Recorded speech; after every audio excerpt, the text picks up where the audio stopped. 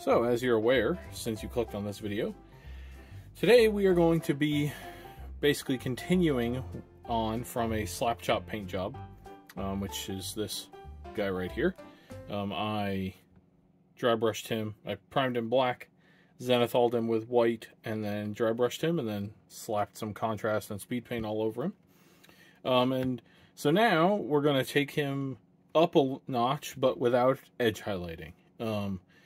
Edge highlighting is a great technique used by a lot of good painters, but if you're, I'm going to say cutting corners. I don't mean that in a bad way. I love Slapchop myself, use it all the time, but if you're cutting that corner, if you're doing Slapchop to quickly finish models or an army or whatever, if that's just how you prefer to paint, it then seems silly to go back and have to edge highlight things. Edge highlighting is a very involved and delicate process, and so today I'm going to try to take this guy up a notch from just basic Slapchop without having to edge highlight. So we're going to start off with Druchii Violet here. The main armor color here is Flesh Terror Red. A note, if you want to see the full process of getting from primer to this guy, I'll link that up in the corner there. There's no commentary on that. I was just going, getting to this point so that I can do this video. So like I said, we're going to start with Druchii Violet. And this purple is going to act as a universal shade, more or less, for the whole model. And so what exactly do I mean when I say universal shade? So, normally, perhaps, when you paint, you might, say you're painting something red. You will have a dark red, a mid-tone red, and a light red for a highlight. And then if you're painting something blue on that model, you'll have a dark blue, and then a medium blue, and then a light blue as a highlight. And there's nothing wrong with that. But if you don't want to do it that way, and if you want to speed things up, what you might consider is a universal highlight. And so that is going to be what this purple is. And so that is a universal shadow, I should say. We'll get to universal highlight. Universal shadow. So that's going to be, we're going to put this in all the recesses and all the places where it would be shadowy. I'm not switching to a darker bone color and a darker gold color and darker red color. I'm just using this Druchii Violet to be the shade for everything. And that will not only help deepen the Slapchop effect, but it will also help sort of tie everything together, make it seem like this guy exists, is existing in a consistent light environment and things like that. So I'm just going in and just everywhere where you would expect a shadow to be, I'm just deepening it up with this Druchii Violet. And because this guy has this sort of, muscle armor, I'm completely coating over the red with this Druchii Violet to get into all those little recesses that are on the muscle armor, if that is what it's intended to be. That's what it looks like to me. So just going in and darkening up the skull there, and I'm going to go in just between the skulls here and darken up just a little bit with this purple. And this purple is not quite going to actually turn things purple. It's mostly just going to make them a little bit darker, but it will still give a hint of purple. And since our main color is red, that's what I went with. If my main color had been blue, I might have gone with a deep green or a deep blue for this shadow, or maybe even just a very muted gray. You really just kind of have to experiment and see what looks good. I know, for instance, that purple looks good with red, and so that's what I went with. So again, I'm just going in and darkening up any places that would be shadowed. And this is a much more forgiving technique than edge highlighting. As you can see here, like if I just, if I make a mistake and put my brush somewhere wrong, that doesn't look good, I can just wipe it right off and we're back to normal. Edge highlighting, you might be able to get it back off depending on how liquidy you're working with, or how liquidy your paint is that you're working with, but this will come right off, no problem. So I'm just going to keep working my way around the model, putting this into all the nooks and crannies here.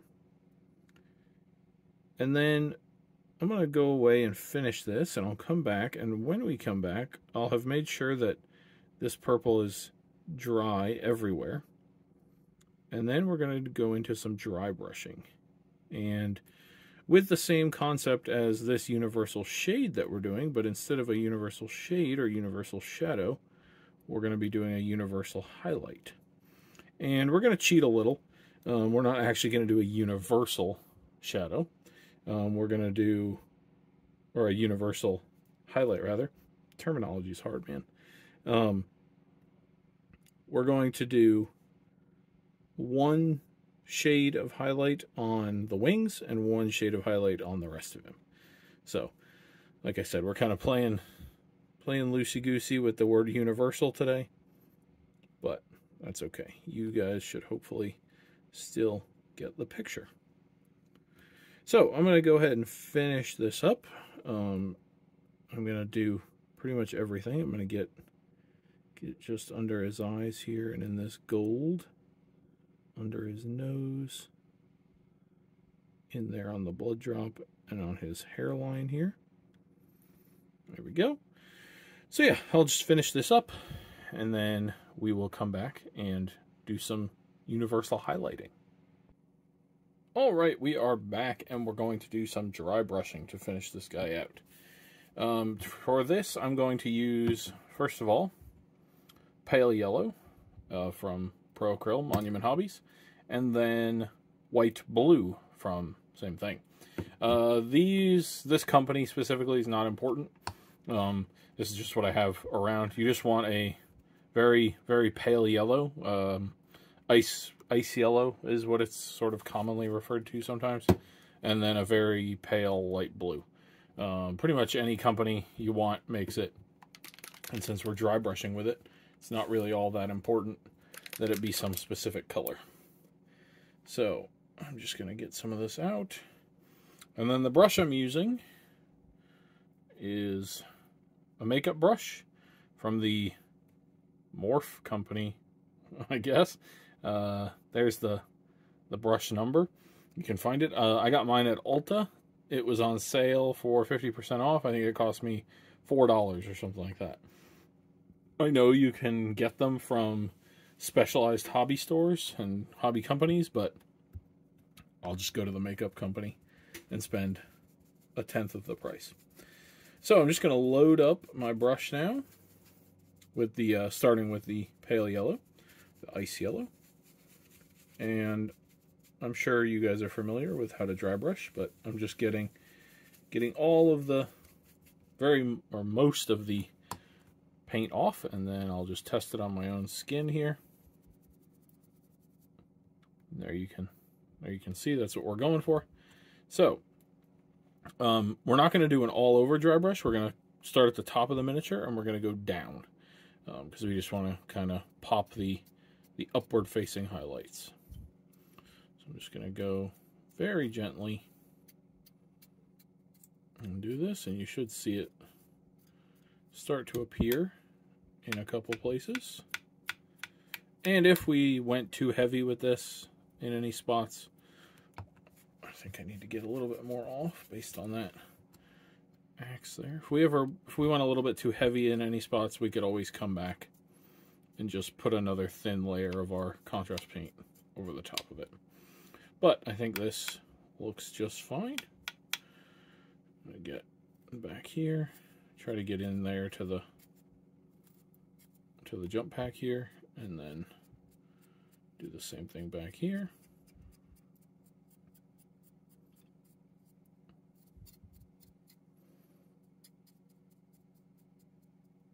we go. I'll probably definitely need to redo the blood drops here. They'll get a little more, because they're protruding, they'll get a little more color than we necessarily want on them. But otherwise, that's looking pretty good. Like I said, I'll redo the blood drops there. Let me get his feet actually a little bit more down there. There we go. So then we're going to go with the white blue or pale blue, whatever you want to call it. And I'm not even gonna clean my brush off, for one, because it doesn't really matter. But for two, the second you get this kind of brush wet, you're done using it for a little while. It's not going to be able to, you have to wait for it to completely dry back out, and that's not something you can do very quickly. I'm also realizing this is the first time I'm using this paint, so I'm going to just pop it open here. There we go. And let's try this again. So same thing, I'm just going to squeeze a little bit of it out. And then go in with my dry brush and load up my bristles. And then get 99.9% of the color back off the bristles. So you can do that in a bunch of different ways. I'm just going in circles on a paper towel. I've heard that a paper towel is maybe not the best way to get a dry brush prepped. I don't remember what the reason for that was, but I have heard that before. But I'm living on the edge, I guess. So then we're going to start on the back of the wings. One, because they're more protruding and they're a little bit easier. But also, if we mess up the back, most people are going to see the front of the miniature, not the back, so it doesn't matter as much. So I'm just going to, once again, make sure most of the paint is off. And then we'll come in right here at the top and just drag the bristles down. We don't need to go crazy heavy. We just want a little bit of this blue popping on the edge of these wings. I'm just going to go back and forth to build it up. Don't want to build it up too fast. And then we'll go on the other side. And there, actually, you can see the difference now between the two. And that's what you're going for. And so this is obviously much quicker, much easier than edge highlighting, which is what we're trying to avoid. I figure if we're doing a slap chop, we need to probably get a lot of models done quickly. So I don't have time to go through and edge highlight every one of those if I'm trying to go quickly, so I'll just dry brush and it'll be a lot simpler. So there's from the front, you can see the difference now, if it'll focus. There's the dry brushed, and here's the non-dry brushed. So it really does make a difference, and as long as you're, going carefully, going slowly, building up your layers of paint here, you can really get a nice effect. And there you go. I think maybe a little bit more over here. I think we'll call him done. The only thing I will do after this, like I mentioned, is do the blood drops again. They caught a little too much of the dry brushing. And then I will, you see on the edge of his hair here, he got like frosted tips or something. We don't want that, so I'll use the black contrast paint and go back over those. But otherwise, he'll be done. I'm not basing this guy because I am painting this guy for a friend. Connor, if you're watching, thank you very much. And I don't remember how he bases his Blood Angels, so I'll leave that part to him. But thank you everybody for watching. If you enjoyed the video, feel free to hit the like button, subscribe to the channel, and I will see you on the next one.